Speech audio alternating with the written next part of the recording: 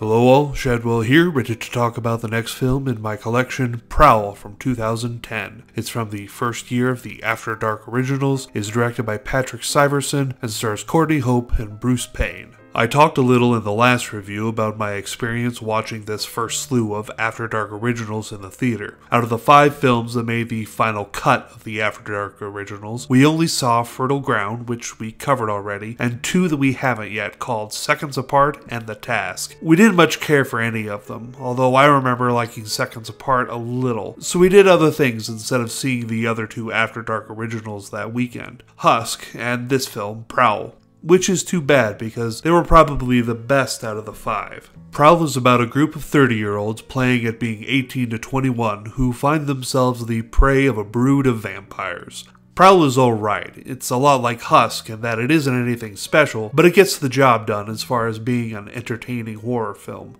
However, my biggest takeaway from Prowl is to not get attached to any of the characters because after you spend less than 30 minutes with them and just start to know them, they start dropping like flies. They may as well have retitled this film Let the Bodies Hit the Floor because that is the best way to describe it. And I was a little pissed that I had gotten invested in some of the characters only to have them decimated in short order. But not pissed enough to get in the way of me enjoying the film. It is still a good ride from beginning to end, and it even had a pretty cool turn towards the end that changes the game. I guess if I had to complain further, I did have a problem with how loud the movie was. Lots of loud, extended noises that were just that, noise. It didn't really add anything to the film other than scoring a jump scare here and there.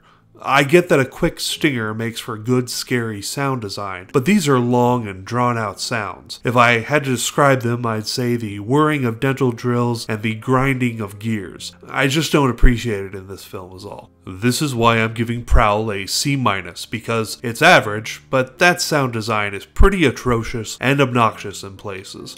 Join me tomorrow as we talk about the After Dark original I've never seen before, as it wasn't released on DVD with the other 7 After Dark originals until 4 years later in 2015. It's called Rekill, and it's tomorrow.